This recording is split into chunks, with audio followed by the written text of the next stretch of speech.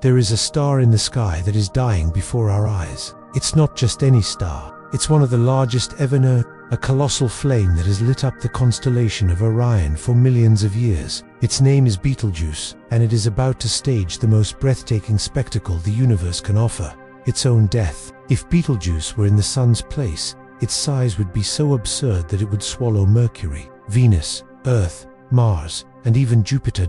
For thousands of years, this red beacon on Orion's shoulder has been a constant companion to humanity. Ancient Egyptians watched it rise over temple walls. Greek and Arab astronomers documented its fiery glow. To them, it was a guiding star, bright, steady, and eternal. Yet behind that familiar shimmer lies a truth more dramatic than anything imagined.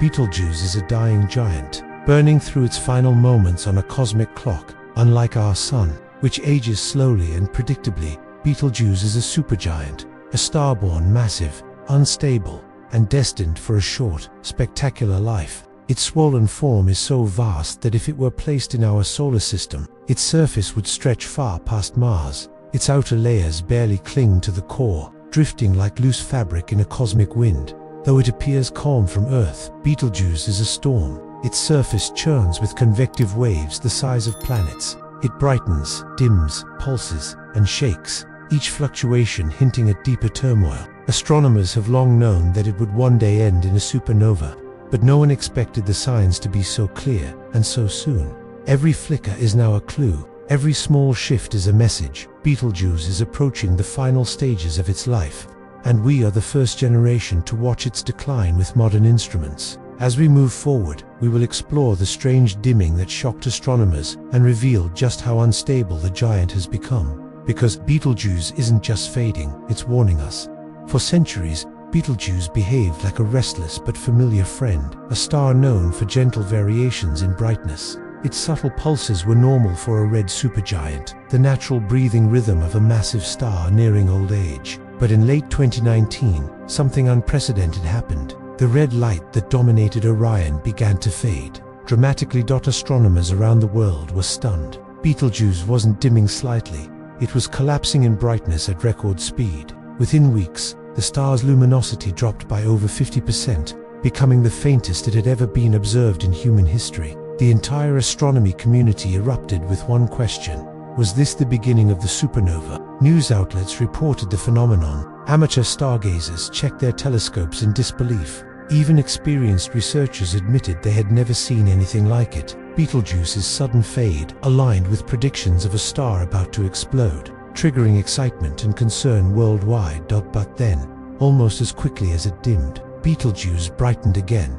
The surprising rebound revealed what had really happened. A massive convective bubble, a rising plume of superheated gas, had burst through the star's surface. The expelled material cooled, forming a gigantic dust cloud that drifted across our line of sight and temporarily blocked Betelgeuse's light. In simple terms, the star coughed out part of itself. This event, known as the Great Dimming, was unlike anything astronomers had ever witnessed from a red supergiant. It showed that Betelgeuse is not just aging, it's becoming unstable. Its surface is boiling, shifting, and ejecting material in colossal eruptions. Its internal balance is weakening as it burns the last layers of fuel. The dimming was not the supernova, but it was a warning, a flare from a star entering its final, unpredictable stage. To understand where Betelgeuse is heading, we have to go deep inside it, far beneath the swollen, trembling surface, and into the raging furnace that dictates its fate. A star's death begins long before it shows signs in the sky, and Betelgeuse's core has been preparing for its final act for thousands of years. Every star lives by a single rule.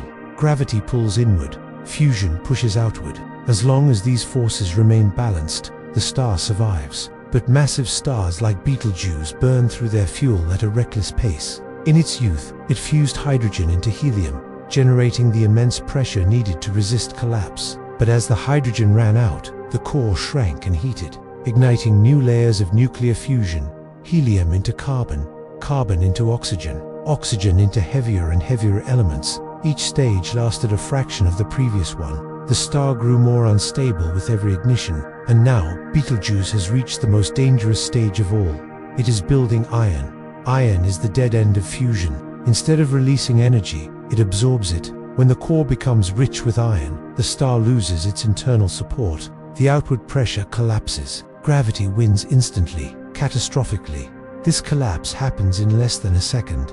The core shrinks from the size of a planet to the size of a city, compressing into unimaginably dense matter. Temperatures soar to billions of degrees. As the core snaps inward, the outer layers, the layers we see flickering in Orion, begin to fall, plunging toward the collapsing center. Then comes the rebound. The inner core stiffens, slams against infalling material, and triggers a shockwave that blasts outward with violent, universe-shaking force. This is the birth of a supernova, the most powerful explosion the natural world can produce. Betelgeuse will not simply fade away. It will detonate. Its brilliance will exceed that of entire galaxies. For weeks, it may even shine in Earth's daytime sky. And while the star shows no exact timeline for when this collapse will occur, its internal processes, rapid fusion cycles, chaotic surface eruptions, and the great dimming all point to a star in its final volatile phase. Betelgeuse sits roughly 640 light-years from Earth, close enough to dominate our night sky, yet far enough that we witness everything it does as a message from the past. The light we see tonight left the star in the 1300s, when humanity lived in castles and carried swords, unaware that a red supergiant was sending its ancient glow across space. And this single fact leads to one of the most thrilling possibilities in modern astronomy. Betelgeuse may have already exploded, and we just don't know it yet. If the star went supernova in the 1400s, the light of that explosion would still be traveling through space right now, racing toward us at the speed of light. At any moment, tonight, next month, or years from now, the sky could suddenly erupt with a new, brilliant point of light, one so bright it could cast shadows at night. One that would rival the moon, one that could even be seen in broad daylight. This is not science fiction. This is exactly what a red supergiant supernova would look like from Earth at Betelgeuse's distance.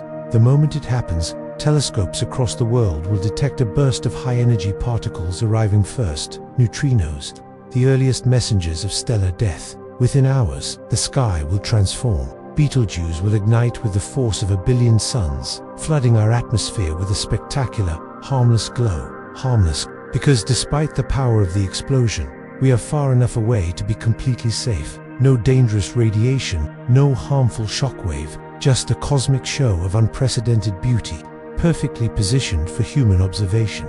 For weeks, the bright flash will dominate the heavens. Photographers, scientists, and stargazers will capture every moment. The familiar outline of Orion will be forever changed, its red shoulder replaced by a brilliant white blaze marking the death of a giant. And when the light finally fades, Betelgeuse will disappear, leaving behind a new remnant, a neutron star, or perhaps a rapidly spinning pulsar, beaming slices of radiation into space like a cosmic lighthouse. When Betelgeuse finally collapses and unleashes its supernova, the spectacle in our sky will last only weeks, but its true legacy will stretch across millions of years, because the death of a massive star is never just an ending. It is the beginning of everything that comes after. At the heart of the explosion, matter will be compressed into an object the size of a city, a neutron star, an ultra-dense core left behind when the collapsing layers slam inward and rebound. If it spins rapidly, it may become a pulsar, sweeping beams of radiation across space like a cosmic lighthouse. For centuries, astronomers will study this remnant, tracing its rhythm to learn the final moments of Betelgeuse's life. But the real magic happens in the debris that's launched outward. The supernova will hurl its outer layers into space at unimaginable speeds, scattering elements forged deep within its core. Iron, calcium, nickel, silicon, and even gold and platinum will surge across the Orion region like a cosmic rainstorm. These heavy elements, created in the last violent seconds of the star's life, will drift for millennia, mixing with clouds of gas and dust. Then eventually, those clouds will collapse again. They always do. From the ashes of Betelgeuse, new stars will ignite, new planets will form around them, new atmospheres will develop. Somewhere, in some distant age, those elements may become oceans, mountains, soils, creatures, maybe even civilizations looking back at the sky, wondering about the stars that came before them, because everything around us and everything within us began in explosions, just like this. The iron in our blood, the calcium in our bones, the gold in our jewelry, all of it was forged inside stars that lived and died long before Earth existed. Betelgeuse is simply the next chapter in this ancient cosmic cycle. When the red giant finally fades from Orion's shoulder, the sky will never look the same again. But its disappearance won't represent loss. It will represent transformation, a reminder that the universe grows through destruction, renews itself through chaos, and shapes new worlds from the remnants of old ones. Betelgeuse's last act will be a supernova, but its story will echo in every star, every planet, and every life that follows. And so, as we watch Orion's red shoulder shimmer in the night sky, we are reminded that even the brightest giants must one day fall, and that from their ashes, the universe begins again. Thank you for watching. Stay curious, keep looking up, and I'll see you in the next video.